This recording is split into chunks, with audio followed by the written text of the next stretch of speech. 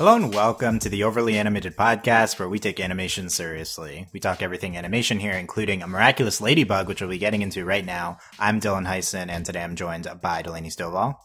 Hey, y'all. And April Collins. Hello. It is a rare and special occasion, as today is a new episode of Miraculous Ladybug Season 2. Sandboy aired today in Canada. The English dub we watched, and we'll be getting into today, much like every episode of Season 2 we cover here at the Overly Animated Podcast. Find us at overlyanimated.com, on iTunes, overlyanimated.com/iTunes, or on our YouTube at youtube.com/overlyanimated.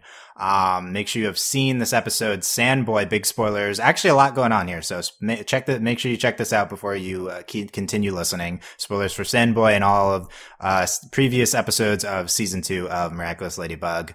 Okay, this was quite the interesting episode, Delaney. Are there coherent spoilers? I don't know if there's something we're gonna say. Oh, we'll break it all down. Somebody's gonna be like, look, we'll figure it out. By our powers 3 combined, we can understand what's actually happening in this episode. With our magical powers, we will ignite. Yeah, figure it out. Okay, Delaney, what did you think of Sandboy? So, I really like this episode. I think, sometimes you watch Ladybug and you get really caught up and you're like, oh, it's going to happen this time. They're going to get the miraculous. And you know deep down in your soul, it's not going to happen. But today, I got caught up in it. And though, granted, the entire time this time, I was like, well, nothing's going to happen. But I'm excited to see where we go. So, it was a super interesting episode. We had a solid chunk of time where who cares about Marinette and Adrian? It's here's Tiki and Flog, talking and whatever they're doing. I don't know if it's flirting or what. Kwami's do. So I think this was it was an interestingly structured episode. We didn't actually see the akumatization, which is something that never happens. Yeah. And so that was really cool. And overall, I really enjoyed the episode. Hot Moth sucks. He is rude. How dare you? I just why are you? What? Oh, all he did was akumatize a child having a nightmare, Delaney. Whoa, because that's really new for him. That's okay. Oh, that doesn't even shock me. I'm whatever. He akumatized a literal baby. This is it's true. Fine.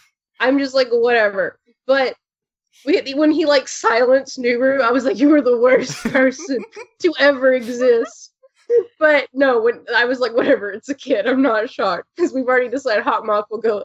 If Hotmouth will call his own employee, just require. Okay, we're already back into that. Yeah, we're always in that. But I really enjoyed the episode, and I really I like how we just threw in. Oh yeah, you can't talk to them in their magical world. Thank you for telling me what it is. After we looked at it for 5 minutes, and I'm this is really cool. There's hanging in out there and they're doing the really weird Kwami ritual where they just go for 30 seconds. It's cool. No, I really enjoyed the episode. I think there was some interesting stuff. I do have to say that I got a little skipped ahead, a little ahead of the episode. And so before I knew what was happening, all I saw was Marinette and Adrian. And because I didn't know yet that it was a nightmare. I obviously knew it wasn't real, but I was what the heck is going on? And so I really creepy nightmare Adrian was solid. When he twists his head and he doesn't blink, it's horrific. This is high quality horror. And then this was good stuff. And then I really also enjoyed Anime Sword, Evil Ladybug. That was out of Ruby. Here's this giant sword. Just I really enjoyed this episode. I also enjoyed the villain's design. And we're obviously going to talk about all the adorable Kwamis and the really creepy Viper Kwami, who I'm pretty sure is evil for no reason. His name is Sass. Sass, yeah. He's a snake, and he sounds so creepy. And then, we're going to talk about the truth bomb that I had to tell my girlfriend about immediately, because she didn't get to watch the episode with me, and I was I have to tell you what happened in the episode. So they're oh yeah, we haven't seen the peacock in a while. And I'm is she dead? Do you know? People just drop that. Would they know if they're dead? And they're we can only communicate on their birthdays, because that makes sense. And I'm just, would you know? So I'm she's alive, which means Adrian's mom is probably alive, unless Kwami's can't die. I'm really not sure how this stuff works. Okay, yeah, we'll get into that. Yeah. They seem to not know. Yeah, but a good episode. I really enjoyed it. It was weird, but I think not that Plog and Tiki can really carry an episode, but they did okay. Okay, they did okay. That's High praise for Tiki for us. Well, no, when Tiki, when like Marinette kissed Tiki's face, I was like, this isn't okay. Don't do that. She doesn't. Well, she was like, I trust you, Tiki, and I was like, alarm, alarm, alarm! Like, don't trust her. She's this terrifying otherworldly being. She can probably eat you. I trust you, Plog. And I'm like, Plog just lies to everyone. That's all he did this whole episode was lie. There's some interesting Tiki stuff going on here. We'll get into all this. Okay. Delaney seems weirded out, but overall like the episode. Weirded out, but I'm cool with it. Yes. April, what did you think of Sandboy? Okay, this episode was truly a gift from above. Because who is it a gift from? Hawkmoth? Did he gift us this episode? Who is it a gift to? Is it just to you? Did Sass gift us this episode? Yes, Master Fooded. Okay. Because he fell asleep. First off, he fell asleep with a book on his face. Who does that? Like, it was like a meditation for dummies or something. Yes, like, yeah. And I was like, okay, I get. Like, wait. First off, okay, we're not even going to go into that. This episode was true. Again, this was a gift because all that it was missing was like space dumpsters, and it would have been even better. Yeah. But creepy Adrian was my favorite, or Nightmare Adrian. And he was like crawling around on the ground and stuff. And then like at some point he's like T-Rexing in the streets and like just going like, Marinette, I'm the creeper. The creeper. Yeah. He's and all creep. That's what it's called, the creep. The creep. Oh, is that what it is? Because I thought he was like T-Rexing because he had his arms kind of up like a T-Rex does. And he's like walking around, but that's besides the point because he was wonderful. And he was just following her around even after like she transformed into Ladybug. He was still following her. Also, that sucks for them because they had like 2 nightmares come after them more or less because Adrian was stuck in the cage, and then when he transformed into Cat, he had like I guess. Hateful Ladybug, evil Ladybug, like also hate him, and then Marinette had to, or Ladybug had to, so that's no good. The Kwamis are extremely creepy, and I did not appreciate. Ooh, a marker. They're like the aliens in Toy Story. They like, were so hyped for that marker. I was like, it's just like it looked like a highlighter, so it wasn't even like a marker. It was a highlighter. It's a paintbrush. You actually, it's not true, but you tried. You were close. You were so close. You were really close. Like, and it's also like these poor Kwamis never get to leave. A gift from the outside. I know. Like it's like they're in prison, their own magical prison. And then Plog can't even be bothered to actually bring them something. He ate the cheese. First of all, Tiki just grabs the first thing she sees in the room. She doesn't even, and it's not even that bad. But ask.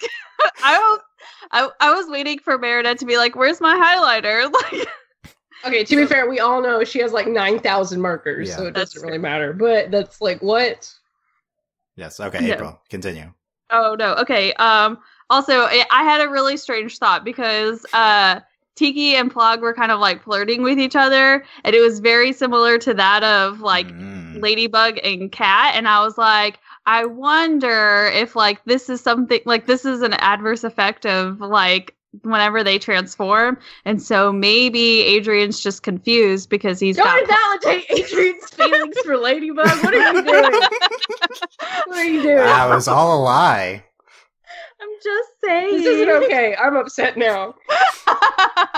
Also, okay, so then has the boy not struggled enough? Is he not struggling? It's bad enough he gets locked in his room, literally. Yeah. But no, also Hawkmoth was a precious gem in this episode because he not only transformed another kid, but we found out that his cute little pendant lights up, so that's adorable. When there's a strong feeling, that is weird. Right. That is just weird. Like, yeah. What? What? He's just like all of us. It like lights up, and he goes, "A strong emotion, change of plans," and I'm like, "Whoa!" Well, and I'm like, what is the not bad version of this? Like, if you're not Hawkmoth, what does this do? It's a good question. What is that Kwame supposed to really do? If you're not Hawkmoth? I think was okay. I had a really strange theory about that. And that it's like it maybe his miraculous is meant to like it senses negative emotions so that it could seek them out and go turn them into positive emotions. But I like this. It sounds good. Okay, yeah. So that was my thought process at some point during naturally, the episode. Hawkmoth would like twist it into something horrific. Exactly, because who but Hawkmoth? My favorite moment of him though is that at the end of the episode when he just screams no. Yes. And No! I was like, could you be more dramatic right now, friend? And then he was extremely creepy Gabriel was very, very creepy the entire episode. Yes. And he took away Nuru's mouth. Like, what is wrong with you? And like, it's always a very uncomfortable like shot of his face.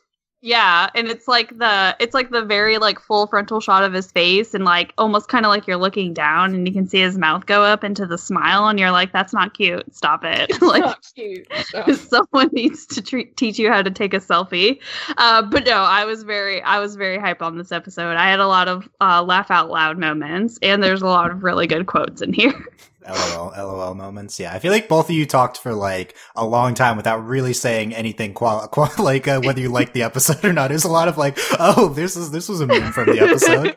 I guess that's what our podcast is, but this is especially. I'm pretty sure that's our brand. Yeah. That's our brand. Yeah. I like the comparison of the Kwamis to the alien toys in Toy Story. Yeah, I agree with that.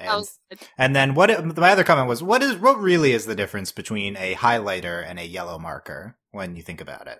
The highlighter is, you're not wrong. Wow. Okay. So yellow markers like that's the philosophical question. We'll get back to that. No, yellow markers don't bleed. No, I had to have a class on what markers are made out of because of forensics. There's a difference. You did not have a whole class on what markers are made out of. I know how all sorts of things are made. Promise. Like you had a how to show. Yeah. I know what plastic bags are made out of. How to make plastic bags. It's literally how it's made. Okay. Yes. Okay. This is off topic. Okay. Anyway. Okay, over 50. Yeah, my thoughts on the episode. Sandboy is fantastic.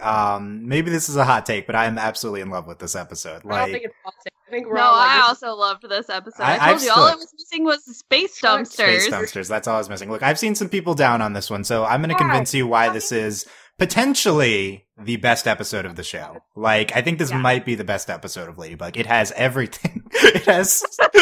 Okay, I'm not gonna. Dumpsters. I'm not. Yeah, except space. I'm not gonna list all the meme stuff, but it has everything. But just the narrative format of this episode is fascinating and incredibly refreshing for the show. This episode really cements this season as just being incredibly innovative on the season 1 format that we threw out. We've done so much with it, and this episode has done the most with it. Like, the biggest thing is that we see multiple characters' perspective that we, like, never see in this episode. We have a whole scene from Hawkmoth's perspective, which you've had a little bit before, but we see him, like, go from Gabriel to Hawkmoth, and it's fantastic. We have entire scenes of Tiki and Plog from their perspective. We see their interactions. We see, like, this Plog action sequence. It's really good. I think this is Tiki's best episode by far. This is like her at her most sympathetic. I was not scared of her. She shocking, creepy. It's because, and we draw this direct parallel, as mentioned, between Tiki and Plog and Ladybug and Cat, and it's really successful, I think. And it really humanizes both of them. Everything we do with Nightmares is incredible characterization for everyone. I think that's some of the most successful across the board character moments. Not seeing the kid get akumatized and him not being someone we knew is absurdly refreshing.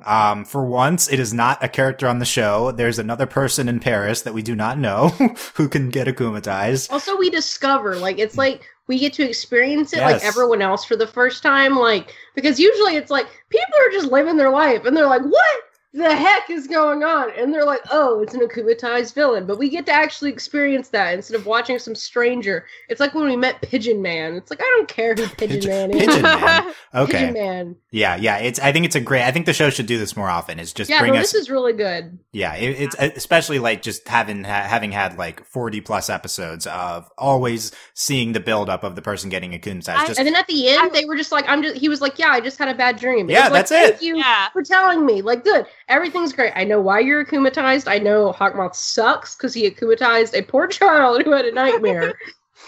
Yeah. But also, I will admit, though, that I did have a moment whenever I was watching the first time that I watched this episode, because I was like, wait, did I miss something? Like, who's getting akumatized right you're now? expecting it the whole time. You're like... Exactly. Like, I legit thought... Like, I, like, scrubbed back through the video and was just like, did I, like, skip over it? Like, what happened? Did I, like... black out or something? Well, it's good too because like even though you watch Ladybug and you're always anticipating someone being akumatized, they literally were like, well, we'll just have someone on the lookout in case someone gets akumatized. You're like, okay, this is happening like real fast. Well, I know what's gonna happen. Right. So I think it's really good. Like it was a really good use of like, because that wasn't the focus of the episode, which in general, like that's what's so great about season 2.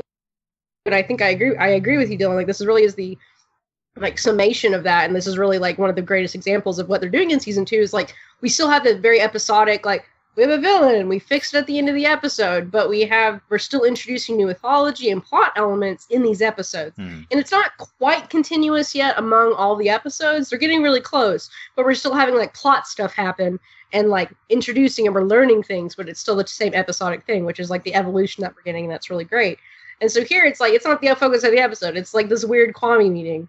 And it's really, like, they do a really good job of it. Of, like, it's like, well, we don't need to see them get akumatized. We need to have Plog and Tiki, like, have their weird conversation. Yeah, which we'll break down in depth. I agree with that. I agree with all of that. And, it's a great evolution, what we see all these Kwamis. And, like, I think most things that happen with the Kwamis or that they say are not new information. There's definitely some new information here. Like the thing with the Peacock, like, we knew Peacock was, along with the Hawkmoth's Miraculous, were the two that were stolen. Master Fu references it, his nightmare here. Those are the two he lost. And so, the ghost, yeah, none of his nightmare was new information, but it all comes together really well, and there's just enough new stuff that I think is and way more than typically on the show, and that all in a uniquely structured episode. Just really successful with not seeing him getting akumatized. This is a really subversive episode of the Ladybug format. All of what I just said. Also, we have incredible subversions of the Lucky Charm mechanic. This is... Oh my god! They one-shotted it, and I was like, what just happened? There's not only do we subvert Lucky Charm once, we do it like 3 times in a row. She goes into her transformation sequence for Lucky Charm and gets hit during it, which is my favorite thing. People going into a transformation sequence and then getting disrupted by the villain, because of course that should happen more often. So she doesn't actually get Lucky Charm, and then she's still able to use her Ladybug vision, even though she's not using Lucky Charm. She's not a dum-dum. Because this episode is the final say. Marinette doesn't need her powers to do Ladybug vision. This is just a representation of her thinking. Also, Sandboy, I was just about to say, wasn't like the Ladybug vision just like them showing us her thought process kind of thing? Okay. So this is the clearest depiction we've gotten of that in the show, which was very successful. It was unclear like previously. Yeah. She defeats, even though she doesn't have a Lucky Charm. Even like during the process of like making her lose her powers, he even like made a joke like, oh, you're like, I don't remember the exact line, but he said something like, oh, you're like, you don't have your toy, you didn't get your gift. Yeah. And there's nothing, and that she throws up the thing. She didn't get a Lucky Charm thing. She throws up the sword top, which very confusing, by the way. I'll explain what happened with the Lucky Charm. Was weird. I had to watch it several times. I kind of understood it. She throws up the sword top, and that's not what she Lucky Charms. It's just the result of her thinking. So she doesn't need to throw up the thing that got Lucky Charmed in order to Miraculous Ladybug, I guess. Well, I took it as because it was evil Ladybug's Lucky Charm. And so maybe it also applies because of a Lucky Charm.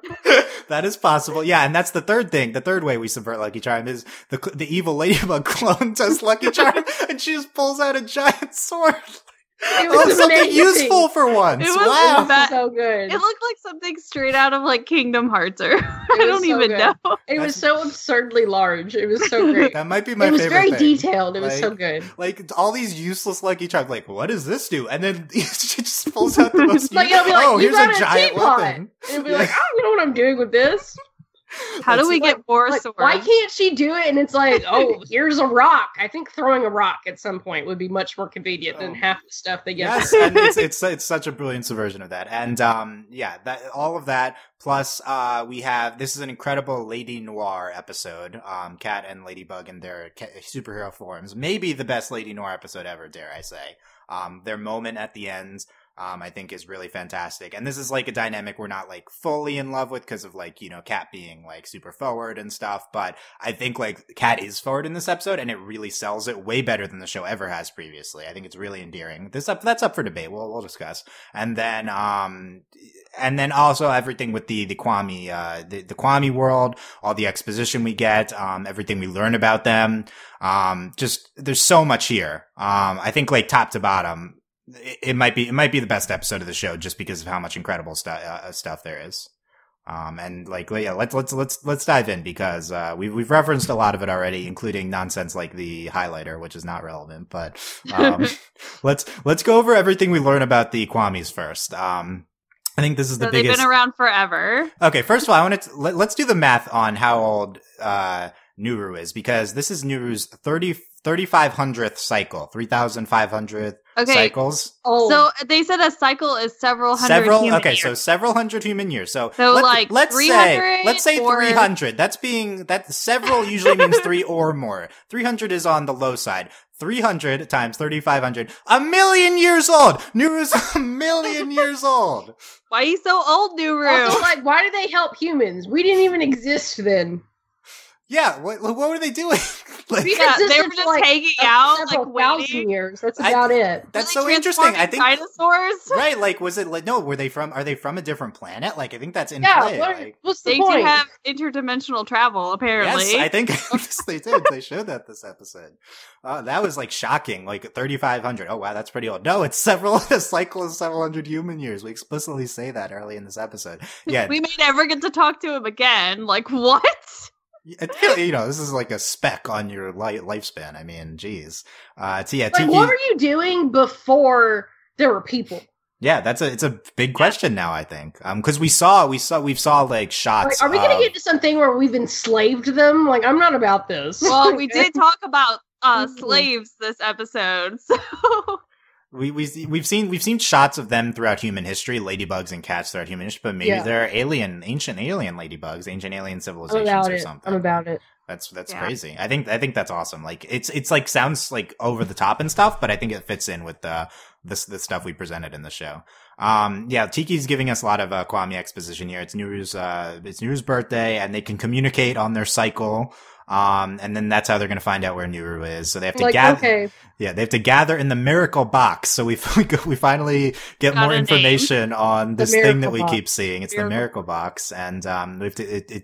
It is apparently like a dimensional portal to their magic world, is what I took it as. Yes. and they have clocks and paintings. It's basically the inside of a Pokeball, I think. Yeah. Yes. There's just a bunch of stuff in there. Yeah.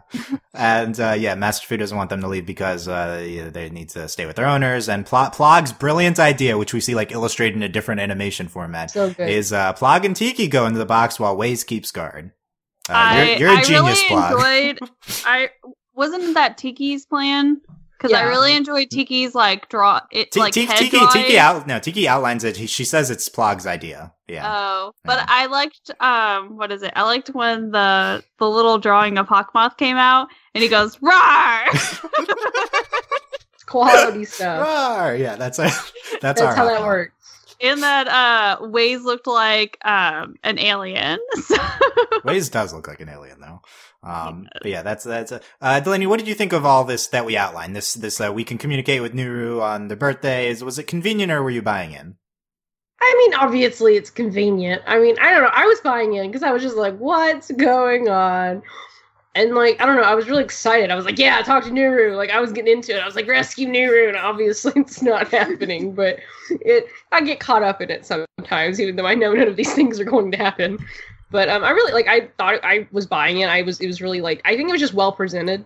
And it was also just like, oh, we're going to this magical world. And I'm like, of course, when you stand back, you're like, what the heck is going on? But while you're watching, you're like, this is so cool. Look at all these Kwamis. It looks like bunnies. Like, just...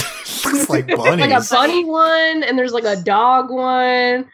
And like... Yeah, okay, let's jump inside the Miracle Box here, because... which is cool. Like, let's it was like... do it. I know. We've only ever seen it open, so I wasn't intended... Like, when they're like, we're just going to go inside the, like, whatever that thing... Does that mean, like, if the Miraculous is, like, stored within the box, and they're, like, instantly inside of it? Like, I think that's the implication, yeah. And they can't leave it. All these ones are the ones that are stored inside the box, yeah. And I don't know if it's because they're, like, imprisoned there, or if they're choosing, like, for safety, this is, like, their home, or it's just, like, tradition. How I understand it is, like, I guess it's really confusing, because, like, we know they're in the Miraculouses, but then it's also like, well, how are they in this magical world? Because, like...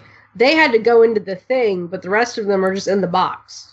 Yeah, I guess they can't roam free unless they are a human has a Miraculous on. Maybe so they're not like Pokemon. Got it. But it's weird too, though. But it's weird because, like, maybe like if they're humans wearing the Miraculous and they can go do whatever.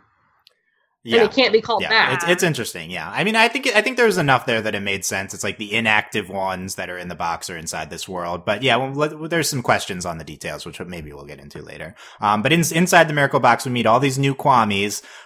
We have talked before about how we saw that there were now up to like 19 Miraculouses that we saw inside the box, and they were the signs of the Zodiac.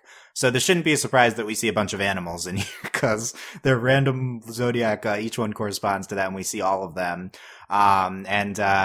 We saw the snake one, Sass, is one notable. Also, this is our first introduction to Pollen, the bee one. That was great. Pollen, that was solid. Pollen seemed very formal.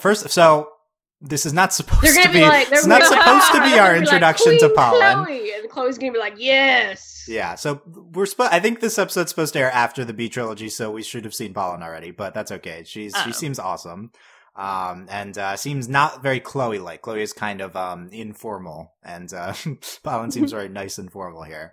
We see. Delaney, who was your favorite Kwami that you saw?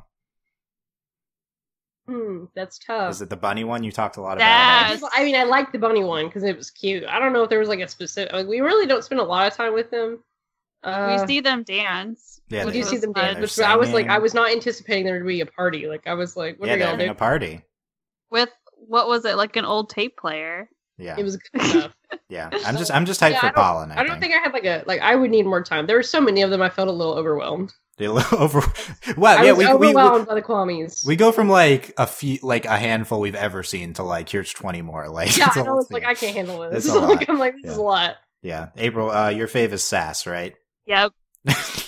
What do you think Sass does? What is do you turn into a snake? Like is that and that's what I can only see. I think that's why Sass is my favorite, because I'm super curious to see how you would transform. He's totally a viper, for the record. Yeah. Viper, so how do you look like whenever you transform with that? Yeah. Many questions. It's probably like Viper Strike. He's also kind of got like that. Like, I don't want to be like old man attitude, but like he seems very like wise, almost kind of like Waze. And so I'm wondering if he maybe belonged to like another like master, another guardian, another guardian at some point. Yeah, he seems like the Ways of the Kwamis. He seems for sure kind of that. But I think he's presented very. He's the Ways of the Kwamis, because Waze isn't a Kwami. He's the Master Fu. Excuse me, the Master Fu of the Kwamis. Yeah. He seems nice though. I didn't get sinister vibes out of him. Yeah, I think he just seems sinister because he's a viper. So no, he was too nice, and it made me. I was like, I'm suspicious. Nice snake. Yeah. So is Nuru. So what does that say about Nuru? Nuru is also a sweetheart in this episode. Nuru is a believable cinnamon roll. Yes, I think so. At the end of the episode, getting ahead for a second because it's relevant here with all the Kwamis, Hawkmoth has a very particular line. He says, if I have to fight a whole army of superheroes, I'll do it. Getting back to last episode. Hawkmoth. I think that's exactly what you're gonna have to do. Yeah, getting back to last episode, Hawkmoth saying, "You're a lot of Kwamis. You have a lot of friends, Ladybug." So we see all these Miraculouses here. How convenient if we are foreshadowing a lot of heroes coming, Delaney. Do you have, since you are the one least likely to know what's going to happen, which we do know? What's your theories surrounding this? Well, there's two things. Like, obviously, we're just gonna have a bajillion heroes. But, like, so far, we've only done it when we need them. Yes. And I'm like, what? Hawkmoth does not succeed. Like, he does not do well. He hasn't got one single Miraculous other than his. Like, he hasn't even gotten one earring. Like, I don't know what... He had an earring for, like, 2 seconds, but he didn't get to keep it. So, they're gonna have an arm, but I'm like, I don't know what they're gonna fight other than Hawkmoth. Like, are you gonna get a buddy? Yeah, that's a good question. Are you gonna get a friend? Like, who? Like, maybe unless he akumatizes like a million people. Which he could. I guess theoretically he could. Like, something horrible could happen in Paris. Yeah. What if he learns how to akumatize more than one person at once? Yeah. And something like that could happen. If he in that case, slightly competent. Cool. Yeah. He becomes slightly. That's right. We still haven't had like a whole kindergarten class, but like, it's just multiple people. Yeah, you have to imagine we're giving Miraculouses to all of Marinette's classmates very soon. And we have to anticipate that they will eventually get to keep them. More classmates. So. Yeah, because, like, the thing is, like, I think, so we've seen them and they don't get to keep them. And so eventually something's going to have to happen where we're like, we need more of these heroes on call at all times. But then it's like, what's going to happen then? And then what has to happen after that for us to have more? Yeah, so basically the finale is going to be a lot of the season, which is not too far away. It's going to be a lot of people getting Miraculouses. We don't really know the exact details yet. It's Heroes Day. But I'm very interested to see if that is an exciting incident for, what is the threat? What's the threat? We know a little bit about that, but we're not 100% sure. But if that, like... I'm not very threatened by Hawkmoth. How dare you? That's so scary. He's so scary. He can akumatize quite a few children. Yeah. So there are a lot of kids individually. Yeah. So it'll be interesting to see if like this incident at the end of the season is what makes like Chloe and Nino and Alia keep their like. Are they permanent heroes now? So we'll see about that. He akumatizes the twins. Yes, he did akumatize the twins. But he only used one butterfly. But it was only one butterfly, so it doesn't count. Interesting. That's fair. Yeah. Because everyone knows that when you're a twin, your twin is. That is how that works. It's the same person. Yeah. Okay, back to the Kwamis. They have their ritual. They're singing and they're trying to connect with Nuru, which was horrifying. But it was not. Horrifying. What you guys were? It was like beam of light, and I'm like, what are y'all doing? I thought the animation and like the sound design on this was incredible. Of like incredibly scary. Yes, I did. Look, Tiki is the only Kwami I fear. Other than that, they're all very nice. So I was not horrified. They were all singing. They're all nice Kwamis for like a minute. It was a little scary.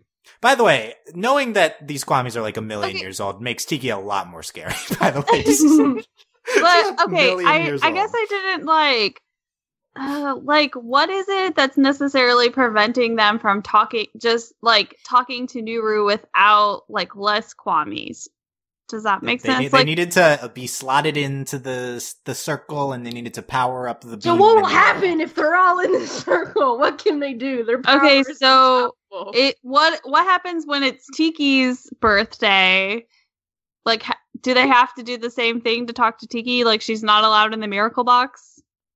Yeah, that's true. Can you be in the miracle box communicating to yourself? I feel like that'd defeat the purpose. So these are not top of mind questions, April. This is like if there for whatever reason there's back in the day there was a reason to have to communicate to somebody because for whatever reason they were far away. So I buy this. This was a million years ago. There weren't cell phones. You can't just have their owners call each other. Yeah. Exactly. Well, they can't even say their owner's name. Well, there has to be a reason as to why they're all like barked bubbles. That was good. But I'm like, Barfed bubbles. What if they're all there? What do they do? Like, what is the What else? What other light beams can they shoot out of their little? That's box? a good question. This seemed to be just one function of their singing ritual. Maybe they can do other things. Who knows? But yeah, they come together to sing to try to communicate. Waze joins them. They mentioned not having heard the peacock and the peafowl. Apparently, Peafowl. I don't know what that is. It's a peacock. That's right? Adrian's mom. Yeah, well, yeah, we know. Yeah, so it's probably. And then the energy being comes out. They say they can't communicate with Kwamis when they're in their magic world, right? So we mentioned that. And then they connect with Hawkmoth instead of Nuru because Hawkmoth is in Hawkmoth mode. Yes. But he's talking to them. Yes, because I buy it because he's wearing Nuru. Remember, you wear the person. They're like one. They are one entity at this moment. Yeah, I feel like they could have anticipated this, but they're like, it's don't because feel he's saying that he's wearing Nuru. He's wearing they are one Nuru. entity. He's wearing Nuru. Delaney, this is the premise of the show. Marinette says spots on, and she is engulfed by Tiki on her body. I just don't want to say it. They're one entity. Delaney, it happens every episode. It's the transformation sequence. Weird, I don't want to say it. He is wearing Tiki on her body. Okay, it's not enough that I have to identity thing every episode that I also have to deal with this uncomfortable premise of the show. It's not a thing. We're not past this at the end of season 2. We're not. No, we're not. Oh. Okay.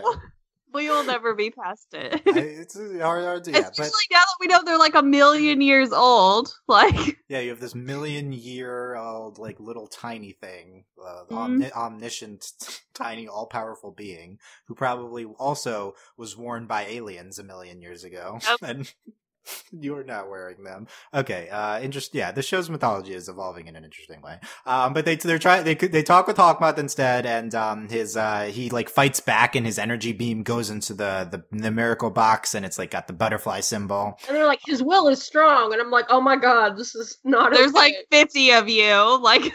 Yeah, but then, granted, then they're just like, okay, let's just stop, and then so they just cut and then it off. I like that they do like the swiper no swiping kind of move, like they just put their arms out, like stick their arms out, and they're like, no. So they're like, girl, bye. That's what they say. Yes. Yeah, bye Hawkmoth. And and then they can't get, they say they realize can't get to Nuru because he's powering Hawkmoth. But there's a consequence because Hawkmoth is able to vaguely pin their location. But they weren't able to do the same to him. Like, that's kind of upsetting. So I guess it's because he successfully reversed it on them, and then they cut it off before they reversed it back. Like, if they reversed it back on him, maybe they could have gotten it. But wouldn't they have been able to? Like Hawkmoth began to triangulate their location, but then they hung up before he could get the full triangulation. Oh, no! It's exactly like that. That's definitely what they were thinking. He feels on the right. And no one anticipated this happening. Yeah. No. These 1,000,000-year-old Kwamis are just very stupid, I guess. Which we know because Plog. Okay, so there's so much that I have so many questions. Look, we can't answer all these questions, April. We have no answers. Okay, we can just tell you. Let's just move on then. Okay, but he felt them a right bank of the same river. And then he tries to send Sandboy there. And so this, I feel like this is a consequence. He kind of knows what neighborhood Master Fu lives in. So Master I think Fu needs to move. Yeah, just get out of there. Definitely not moving. Just break your lease. Yeah, I wonder if this is like the beginning of the finale, as Hawkmoth's like, I finally found him, and he like converges on Master Fu or something. Oh no! Not okay. Leave that old man alone. Yes, please. Even though Master Fu has been in Gabriel's house, as we saw. In the previous episode. God! I just my soul. Yeah. Okay, so that's all most of the Kwami stuff. We get another keeping with this Kwami theme, because we've referenced this Tiki and Plog scene of them going to Master Fu's residence. Sugar Cube. We see their dynamic, and Plog calls Tiki Sugar Cube, and Tiki does not want him calling her that. I told you not to call me that. Yeah, I don't call you Stinky Sock, do I? And then he says, "I wish you would." Which Here's is a- even He's better the because he worst. put I the hate sock him. out. I was very confused by this quote from Plog. I was so grossed out by your kindness that it made me really hungry. Love That's what it. Plog I don't think says. he understands It's 'cause what it's being Plog. grossed out is. Yeah, Well, does Plog Plog's just not get always hungry. emotions? Yeah. No, it's I like- think Plog is just always hungry, and that's his only emotion. Like, I he's guess like that's a the gag. million years old. He has Yeah. yet to grasp the concept of human emotion. They're all children. Million-year-old babies, yeah. But Plog, and then Plog starts crying because he's moved. He cries at another point too. So I feel like we're trying to humanize Plog here, that he actually does feel for This the is Nuru. situation. Yeah, he feels for Nuru. Whoa, what if Plog and Nuru is a thing? Ship it. Ship it. Immediately, I ship it. Are we shipping the real question though, Delaney? Oh is, God, are no. we shipping No. Tiki No. and Plog? No. Why no? Why do you Plug hate? deserves No. better. Do you hate these weird old children's love? Do you hate that? No. Yes, I do hate it. I'm pretty sure I've asked you this question before. You have. You absolutely have. And I'm like, April, please tell me you're shipping Tiki and Plog. Of course, you have to. Is that sincere? Yes. no, absolutely not. Because if Plug In and her Tiki head, get she's together, then in my head, I mean, just a little bit because. But anyway, yes, because that brings us closer to Ladybug and Cat getting together. So Is it a package deal? Do we have Yes. to get these two together? Okay, to have- so like they can't say their name, but then as soon as they get out, Tiki's because they like, know who they are, Right, but they can't right, say right. the name. Right. Right, so we learned that they can't say their owners' names, but then Tiki recognizes Adrian because in Dark Owl we saw them see each other detransformed. Yeah. So I thought love that all was of- an awesome moment. We saw I was like a gonna say, I consequence loved from the all of the season. nods to like previous episodes where like big things happened. Like Yes. it was This great. episode There's a glimpse of feels like continuity. it's at the end of season 2. Like this Yeah. is huge. Yes. Yeah. Like I feel like this episode was probably like an episode just before the finale. Yeah, I think it's supposed to be Yeah. right around the end. Yeah. I mean, we're at the end regardless. We just haven't seen the B arc, which is supposed to be earlier. But in general, I also think the end of the season, we've gotten a few end of season episodes now. I think it's really felt more consequential than earlier in the season. So I really like how we've ramped up. Like even Space Dumpster episode felt like big in a wacky way, you know, like we've gone, you know, we're going, bigger here in all these, and like we're going to get, I mean, we went to space. We can't get much bigger than going dumpsters places. in space. Yeah. So if the Kwamis were from space originally, would they have ran into the space dumpsters on their way to Yes. Earth? Are the space dumpsters older than humans themselves? Have we always just Yes. had space dumpsters? Okay, anyway. Yeah, The Kwammies were actually super pumped to find out that they were putting space dumpsters back in orbit. back where they belong, yeah. And then they were very upset when they found out that they took them out of space. As we all were. Yeah. Yeah. I think so. The last thing with Tiki and Plug, as mentioned, they mirror the Ladybug and Cat dynamic, with Bugaboo and Sugar Cube, right? I really love this parallel. It's pretty basic, but, I think it does a lot for Tiki and Plug's character. I love the theory that wearing them like rubs off on them, like, You're welcome. and so Lady Noir is like influenced by by Tiki and Plug. Wow, what if it's true? But yeah, I thought that was great. I also think this is like the best Plog episode too, honestly. Like I said, it's the best Tiki episode earlier. Plog gets this action piece when he's flying back from, I guess they fly, I don't know, floating, back from the, Master Fu's house and, he's like battling against, Sandboy, like evades him. He says his nightmare is dairy-free cheese. That's what he says. You'll never get him to eat it. Yeah. That's so good. And I appreciated like the evasive maneuvers into the subway. Yeah. He's to pretty get rid smart of- here. Yeah. Dang it, Plug. Fantastic Tiki and Plog episode, honestly.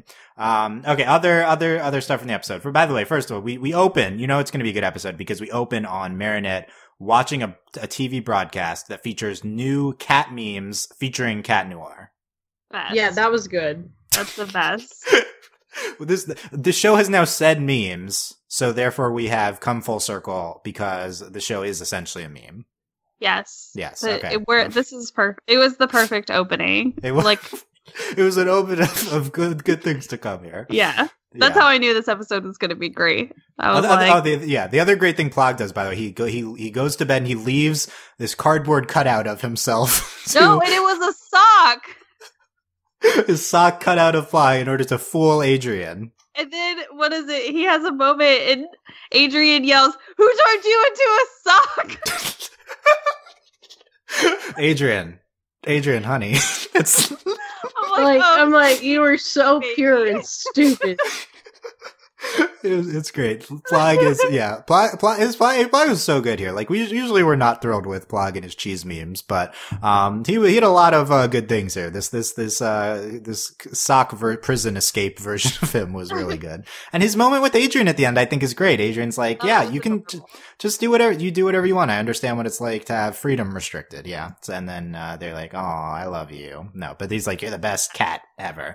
But I don't buy both of them saying that Marinette and Adrian are their best versions of Cat and Ladybug. I don't buy that either. It's 1,000,000 years old. You've had a lot of... I feel like they're, like, whenever Tiki said it to the other Kwamis, I was like, you're just showing off because you get to be outside the box and they're all stuck in there. Yeah, isn't that pretty mean, bragging about, not only am I free, but I have the best Ladybug ever? Yeah, it's kind of, wow, Tiki. Yep.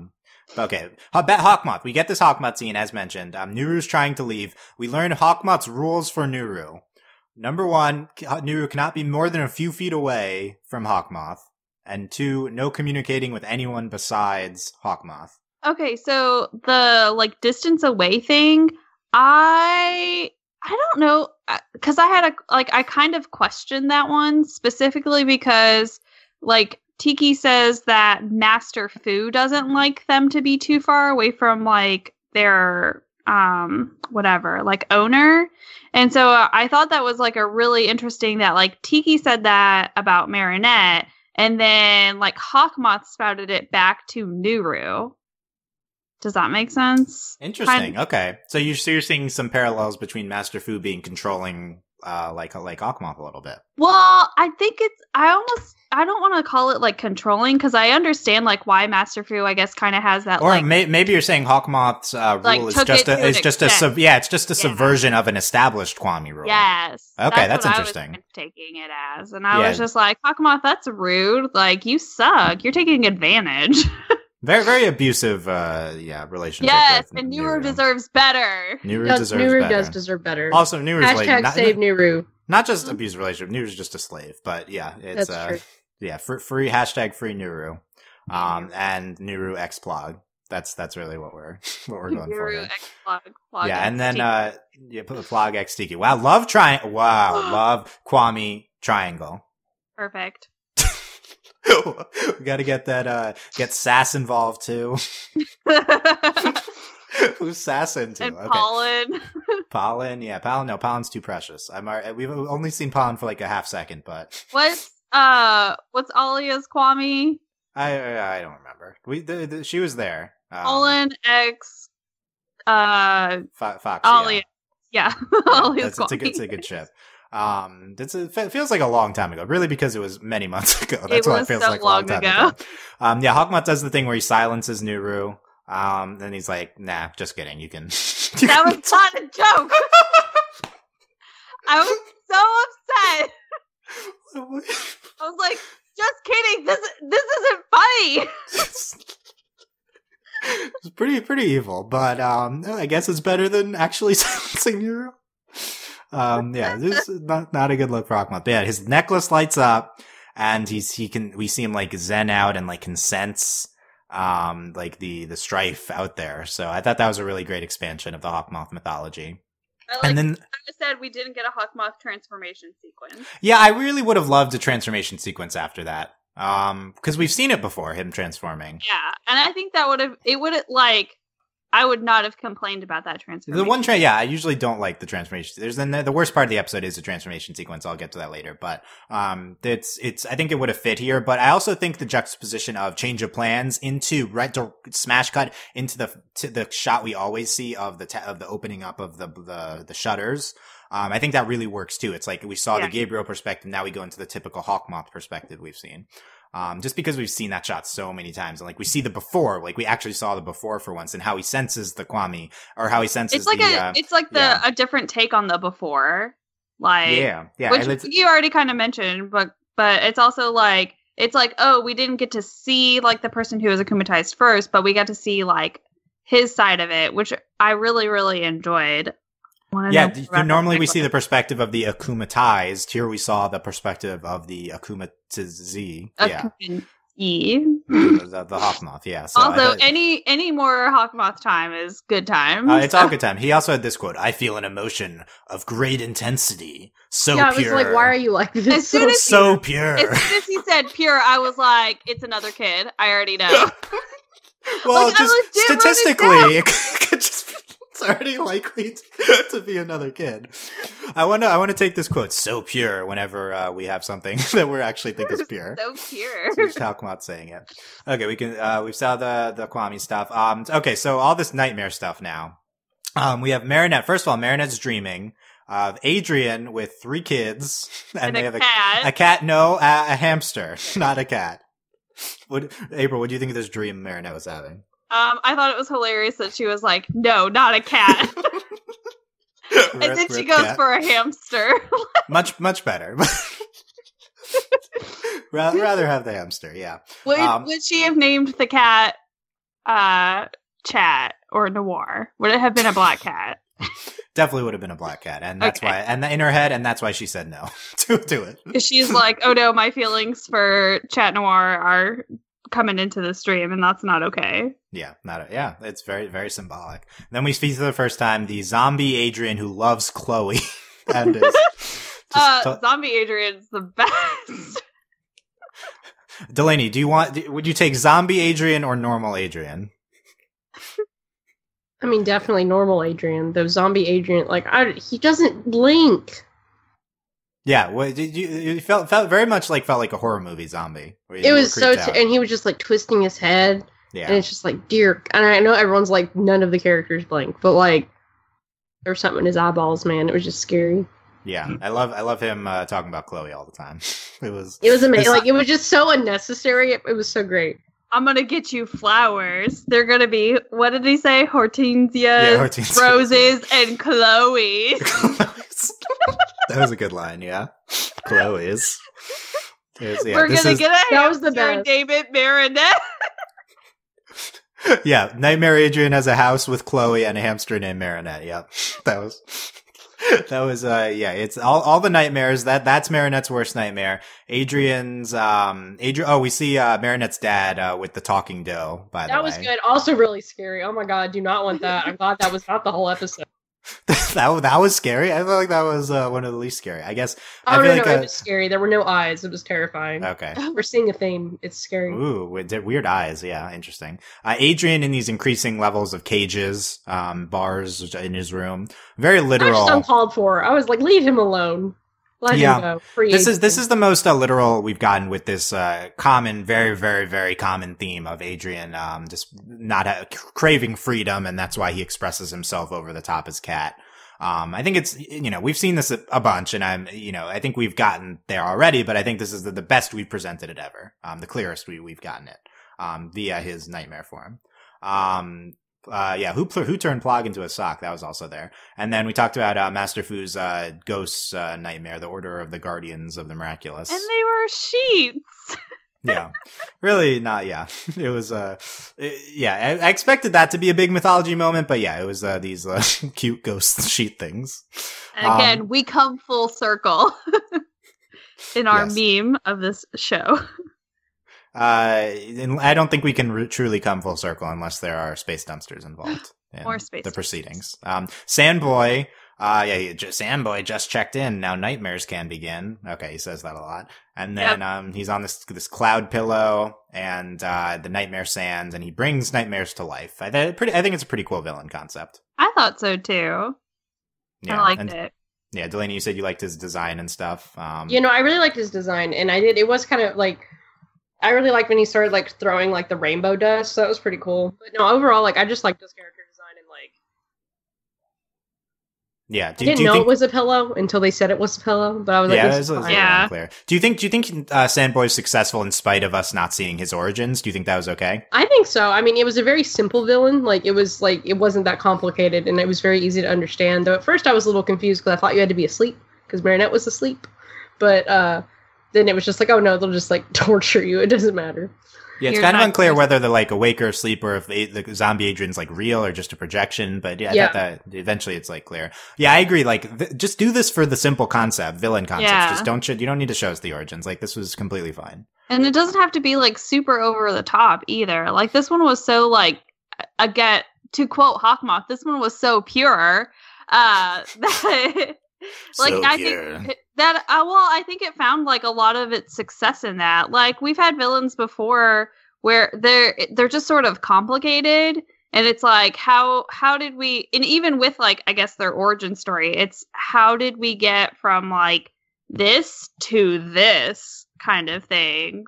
So I think that it was really successful, the fact that it was so simple, especially because there was so much else going on within the episode, like with all the Kwamis and all the Hawkmoth and everything. All the Hawkmoth, most importantly. I think it left a lot of time for other really interesting things. We talked about the Tiki recognizing Adrian. The worst part of the episode, unfortunately, was we have an Adrian transformation sequence directly into him doing Cataclysm, like back to back.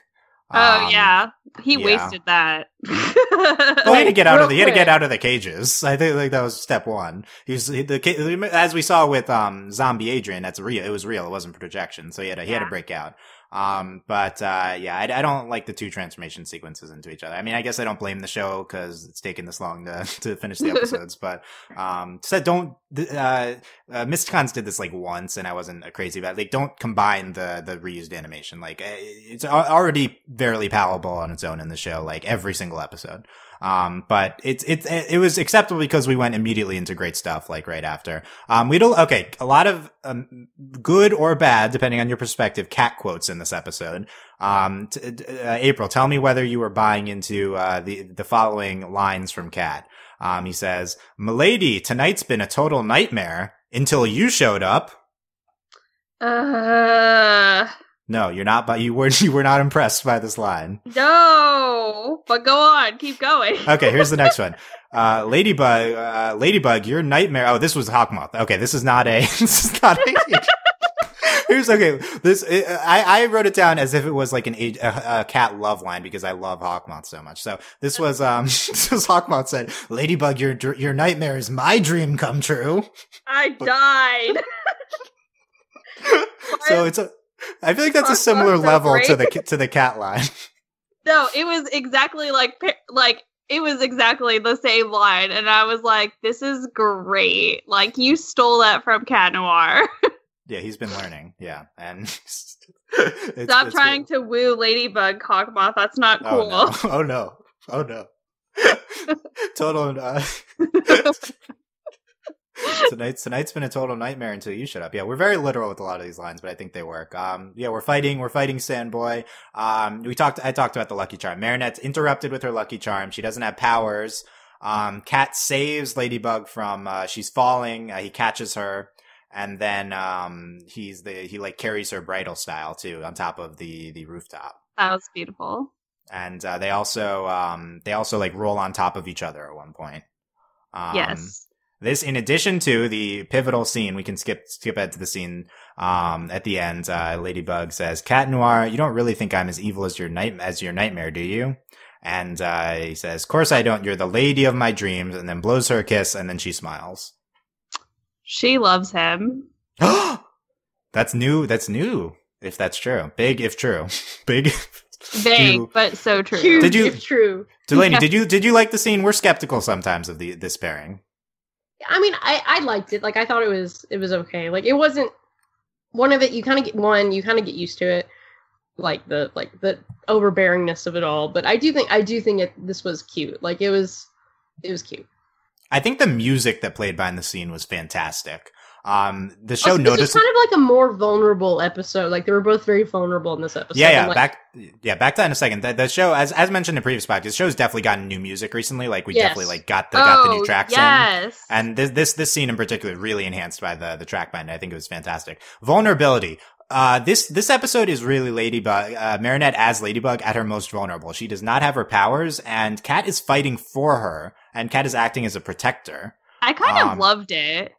I always love like having like a strong female like character, especially like if the lead is that. But I kind of enjoyed like her having to almost kind of like rely on him and I guess use him to accomplish what they needed to accomplish. Like I really liked it. Same with the episode whenever like they're connected and they have to like be in sync and everything. I liked it for that. Like, I like seeing them, like, work together so well. Nice. Yeah, Delaney, we oftentimes don't love the Ladybug-Cat dynamic as much when, Ladybug is less in charge, has less power happening. And this was the biggest manifestation of that. She literally doesn't have her powers. I will say I didn't like where, like, there were several points in the episode where he was carrying her. Yeah. Overall, did you not like it or just a few points? It was really just a few points. It was like there was that moment when like they focus on him grabbing her waist and he goes up so that they could like crash into each other, like the evil Ladybug and Sandboy. Yeah, and I think that was a good scene. Like it was very dramatic and you felt it. But there was several moments of like kind of the constant running around and he was just carrying her, which I didn't really like. But it was also like it wasn't so much like I don't think it was like meant to be like I don't think it was necessarily in poor taste because she literally carries him around all the time. Like, yeah, that's true. We get that dynamic more frequently. It wasn't that bad. And we have had other episodes where they have to work together like this. They have to depend on each other, and I think this that's a little bit better. When I really meant the vulnerability was really kind of more the emotional vulnerability. Was when you see Kat's nightmare and like Ladybug just kind of gives him this look and like she really feels bad for him, and then of course at the end when she's like I hope you like that's not really what it's like, but I think it was mainly like him carrying her, though she was obviously in charge like the whole time. And it's a good point about Ladybug like feeling like maybe feeling bad about how she normally is. Gives him a lot of crap. And which like I think that it's different too, because there's still that she doesn't really believe him because he's so overbearing about it. And I think it's easy for her to just like kind of brush him off and then maybe not realizing that like it really is like he does actually like love her. Yeah, and I think this was this is like proof to her that that she means so much to him, that there's like her literal nightmare is him not like is him being against her. Right. Yeah. Yeah. I think like I really did like the Ladybug powerless dynamic that we had. And I didn't think that if you described this concept to me beforehand, I would have been kind of grossed out by it. But I think the episode presents it so well. I think it's like what Delaney said. There's no like ulterior motivations. It's coming from a place of character growth and vulnerability, and like this nightmare concept getting into character development. Like it's like for a specific purpose that like this, it makes sense. Ladybug not having her powers versus Cat that not being like some of his nightmare, and it's quick. I even was into the bridal carry on the rooftop, and most importantly, it immediately leads into one of my favorite Marinette as Ladybug scenes ever, with her piecing together, how to solve it without the use of the Lucky Charm. So like, Marinette, even without her powers, still is the one to save the day in the end. Cat has his powers, still like, it's still like Marinette who's doing it, and it's given like a proper due. So I think it's like fairly fantastic just because it still goes into a great place for Marinette's character. Agreed. Yeah, and getting to that a little bit. Let me very briefly try to explain what's happening here with the Lucky Charm, because I thought this was very confusing. As to be fair, are a lot of Lucky Charms. There's not a Lucky Charm. She's just using her Ladybug vision as a representation of her thought process. So she lures the evil Ladybug. By the way, yes, Adrian's biggest fear is evil Ladybug with a giant sword, who Lucky Charms the sword, which is the greatest. It doesn't love him and calls him Kitty too much. Yeah. Very many cat puns, a lot. Yeah, it's good. So yeah, she lures him.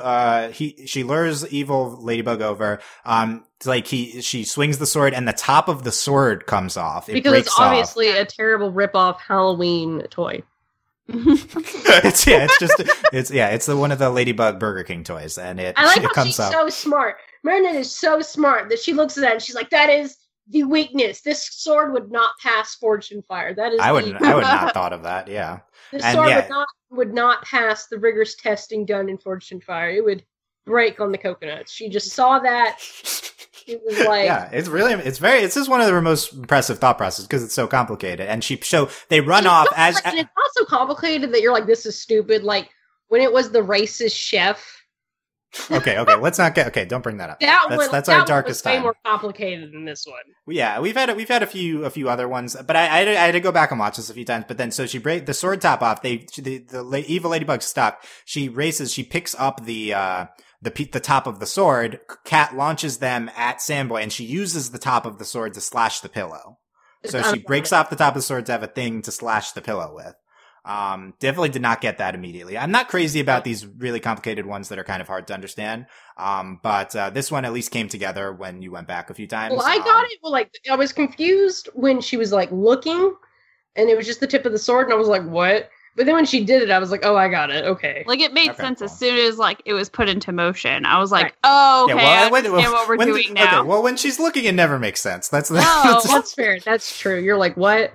Well, that was the first time I was like, well, there's a lot of times when she's looking, I'm like, I don't even know what you're looking at. Like, what is that? I don't know. Okay, we've got a stop sign. Look over there. Is that a bracelet? Okay, we can use that. Yeah, like, what's that? What are you even looking at? Ooh, a dime on the ground. Perfect. Perfect.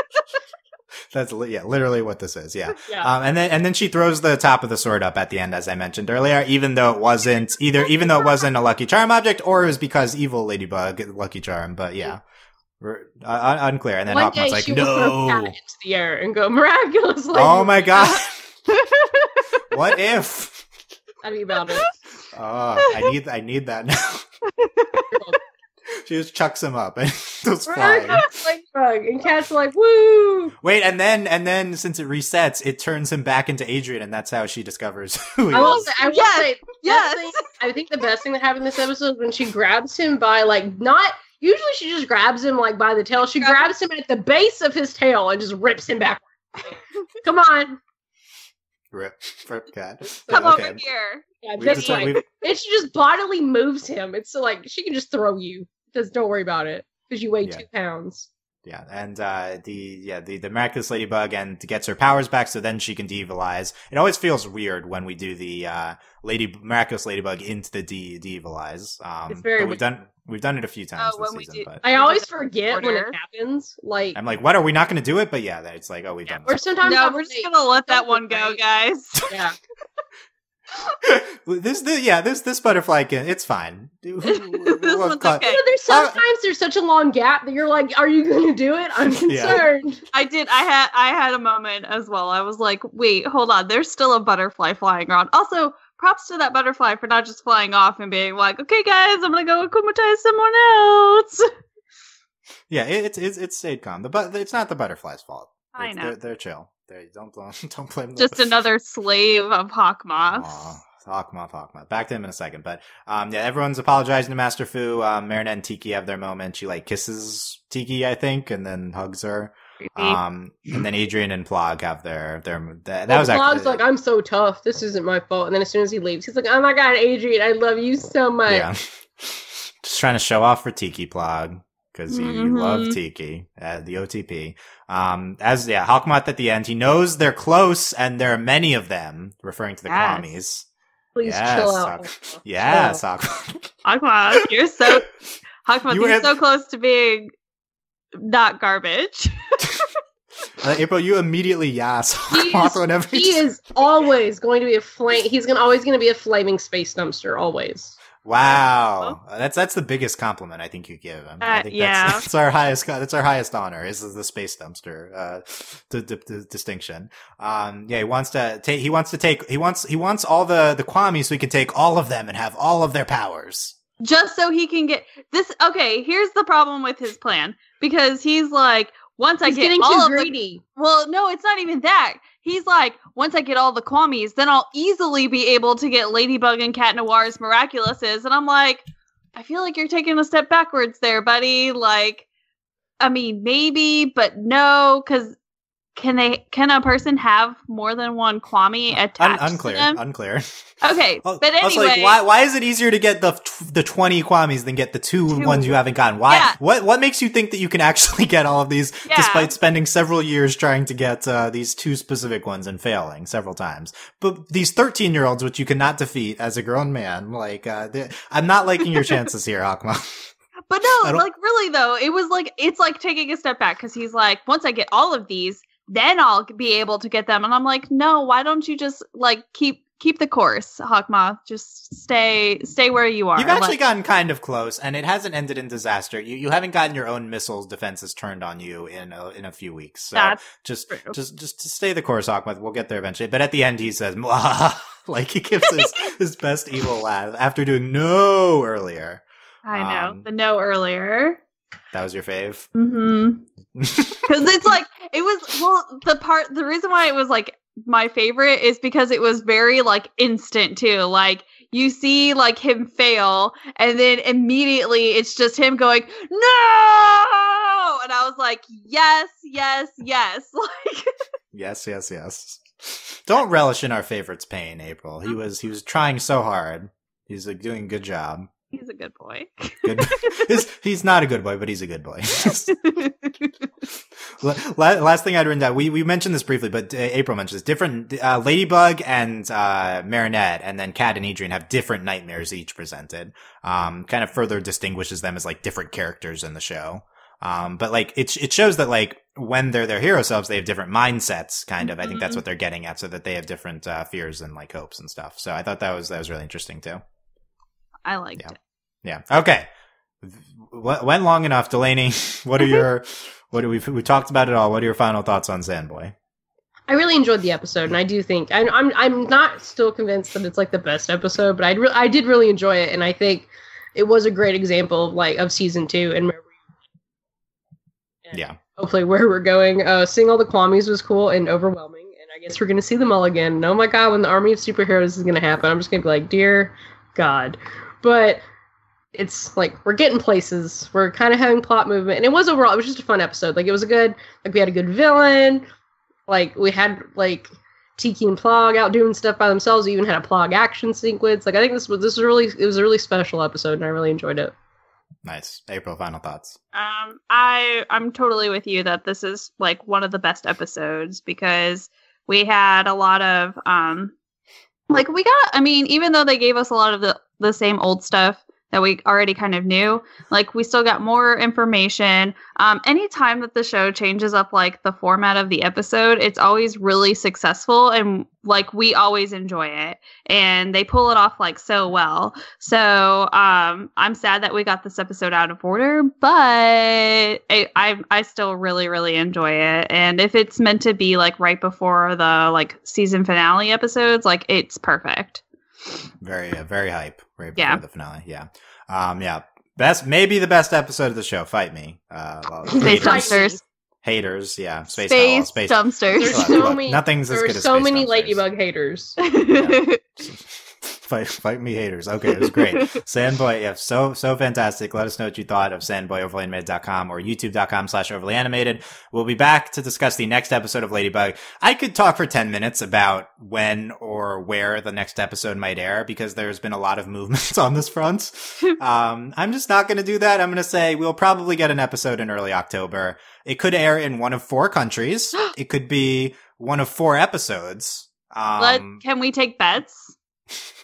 No, we don't have time for that, but we could do that on our, we used to play Discord. That game. Yeah. We did do that. Discord, speculate on our Discord about that, overlyanimated.com/Discord. But originally it might look like we were getting the 3rd part of the B trilogy before the parts 1 and 2, and it was a disaster. Thomas literally tweeted, "Don't watch it if it airs. It's out of if it's out of order." It was, oh my god, the biggest crap show. But I don't think that's gonna happen anymore. Like, it seems like we'll actually not have that have. So someone somewhere called somebody and was like, "Please, dear God, don't do this." I think what is wrong with safe. you? Yeah. So probably next we'll either get the first 2 parts of the B trilogy or Frozer or something. So either way, very hype. Spoilers. There's a promo for Frozer out that's really spoilery. Don't look at it. I don't watch these things. Delaney is pure. Yeah. I started to watch it and then I was like, wait, nope. It was immediately you were already ruined, so too late. Okay. So whenever it comes out, we'll be talking about it at overlyanimated.com. Support us via Patreon, patreon.com/overlyanimated. Thank you very much to all of our current patrons, especially our patron of the podcast, Kent, aka Kent Brockman, and thanks as always to our patron executive producers, John Ryan, Steve, Alex, and Hugh. Check a bunch of other stuff at overlyanimated.com. Check all that out there. And I'll be back for more Ladybug when the next episode airs. Thanks for listening, guys. We'll see you next time. Bye. Bye.